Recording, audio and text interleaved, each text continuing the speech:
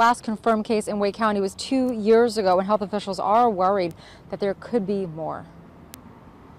They are at home, and we are keeping in contact with them. Wake County health officials only telling us the person contracted measles traveling abroad. We know he went to multiple hospitals this last week, and health officials worry other people unknowingly may have come in contact. We quickly want to make sure that we get up with people who might have had any exposure to this person. Here is a detailed list. Spots include the WakeMed Gardner Healthplex, WakeMed Raleigh campus, and Duke Hospital.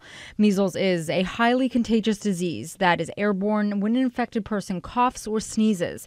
Symptoms usually appear 7 to 14 days after a person is infected and begins with a fever, cough, runny nose, and red watery eyes.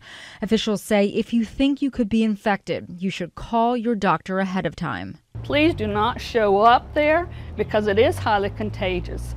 So if you call ahead of time, they can make arrangements to meet you outside, put a mask on the person, then take them to an isolation room.